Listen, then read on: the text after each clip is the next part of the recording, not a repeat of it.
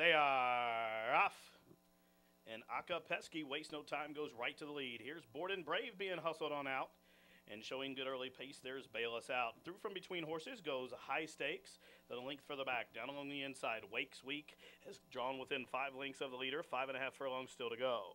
Then a length further back to Mount Rasmore's up 1 spot. Then comes the favorite Once in My Lifetime.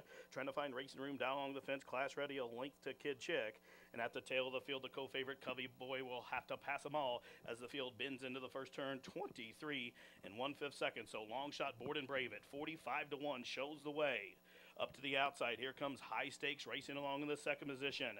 Bayless out, starts to moonwalk, starting to run on from the back. Here comes Aka Pesky. Wakes Week trying to find a seam at the rail. And Class Ready, all dressed up with nowhere to go. Red blinkers is checked for the 3rd time as the field straightens for the stretch drive. They tack up 5 across the track as they spin for the money. And well off the rail, here's High Stakes has found the front. Aka Pesky to the outside, starting to make good headway from the back. Here comes Cover Boy, and there's room at the fence. Finally, Class Ready has found the seam, but to the outside, Aka Pesky has found the front. Aka Pesky to the outside, Class Ready the inside, lunging these two to the wire, and Aka Pesky wins in a photo finish over Class Ready. Running time 1:12 and 3.